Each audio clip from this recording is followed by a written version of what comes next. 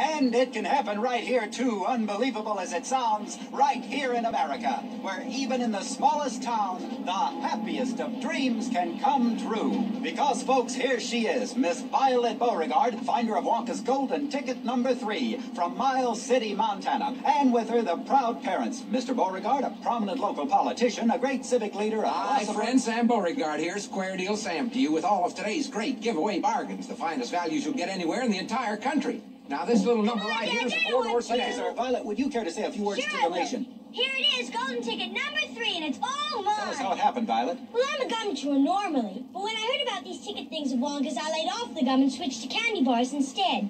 Now, of course, I'm right back on gum. I chew it all day except at mealtimes when I stick it behind my ear. Violet. Cool it, Mother. Now, this piece of gum here is one that I've been chewing on for 3 months solid, and that's a world record. It's beating the record held by my best friend, Miss Cornelia Prince Meadow, and was she mad.